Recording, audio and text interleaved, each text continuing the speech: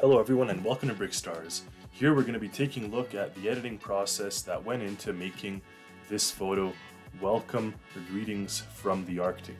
Now we took a beautiful sunrise photo in an Arctic region. There's mountains and we sort of put snow, the snow-capped mountains, and added little seal figures as well as the cute little baby seal, and then this awesome looking snowmobile with a nice mini figure to go with it. She has a backpack and the helmets and everything, so it really looks like she's all geared up, the minifig I'm talking about. Now the seals look so cute there next to her, but we're making it look like she's driving up the mountain or on the snow and sort of passing them. So she's glancing at them while maybe at half throttle just going over this, so she's not stopped. So we're adding motion. We're adding motion to the treads on her snowmobile and making it look like it is in motion. Of course, we're going to need to put particles behind the treads, but before that we're going to add some nice light glow on these headlamps. So it is a dusk type scenario, so because of that there's obviously going to be the need for headlamps to be on in the photo or on her snowmobile. And here we have the particles. So the whole thing with the particles is to give motion to the photo, and that's exactly what we're doing here. And we're of course going to need some more. We have some snow blowing over the mountain and overall just some snow being kicked up from the treads of the snowmobile.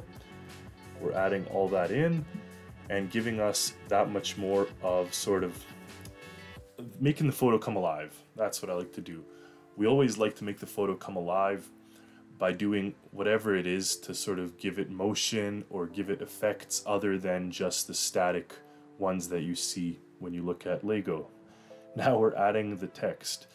Now this text will actually come from Illustrator and we're going to import it in, but this part here is just a nice font with greetings from the Arctic portion will come later from the Illustrator, but here we got the shadows going and we want to make it look like one of those retro photos like from the 60s or 70s.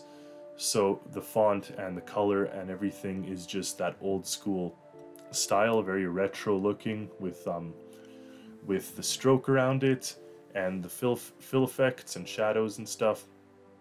So we'll align that where we need it, and here you have us trying it with just regular font.